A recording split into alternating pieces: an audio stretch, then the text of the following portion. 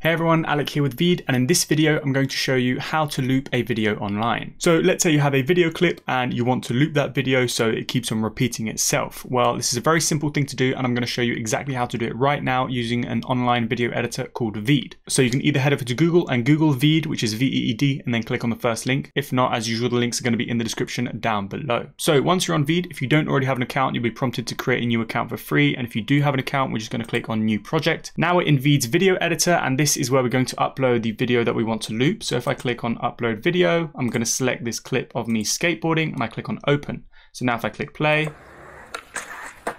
as you can see, we have this video that I filmed on my phone of me skateboarding, and this is what I want to loop. Now there's a couple of ways we can do this. We can either turn the video into a GIF, so it will automatically loop itself, or we can just add the video to the end of itself and do that as many times as we want it to loop. So just to start off, if you do want to trim your video or cut out a certain part and you only want to loop a certain part, you can do so by using the trim tool, which is you click and drag either extremity of the clip. Or if not, what you can do is, let's just say if you want to cut it here, place the playhead there, and then you click the split tool, and you could delete that and then move this around and then trim off the end just like so, and then you could loop just this area, for example,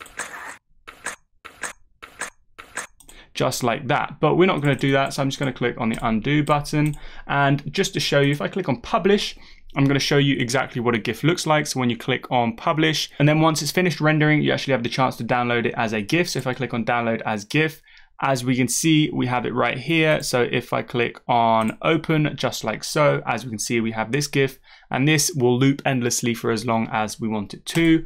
And then what I'm going to show you now is if we go back to the project, as we can see, we still have my skateboarding video here. And what I'm going to do with this little plus button in the bottom right, we're just going to click this and then upload the exact same clip that we want to loop. So now if I play it, as we can see, it loops. So if let's just say I'm going to do this 3 times, just like so, or I'm going to do it a 4th time, there we go. Then I click the publish button in the top right. Again, Veed is going to have to render the video with your extra loops. And then once it's finished rendering, we're going to be able to download it as a video file this time. So a .mp4 file. And as we can see, it's just finished now. So now if we take a look, it's an endless loop of me doing the same trick skateboarding. Well, it's not an endless loop, it's going to loop itself 4 times. So now if I download this video, if I open it, as we can see,